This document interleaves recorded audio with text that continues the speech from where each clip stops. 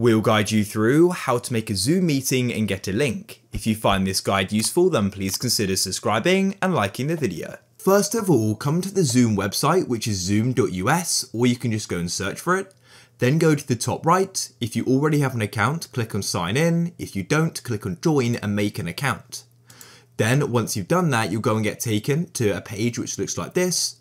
And what you want to do is come over to the right and go and click on host. And if you don't already have the Zoom Meetings app, come to the bottom and we need to get the Workplace app. So click on download now and it will begin. Now open up your file explorer and come to your downloads and go and run the file like so. Zoom Workplace should then go and open up and your new meeting will have gone and started. You want to click on join with computer audio like so.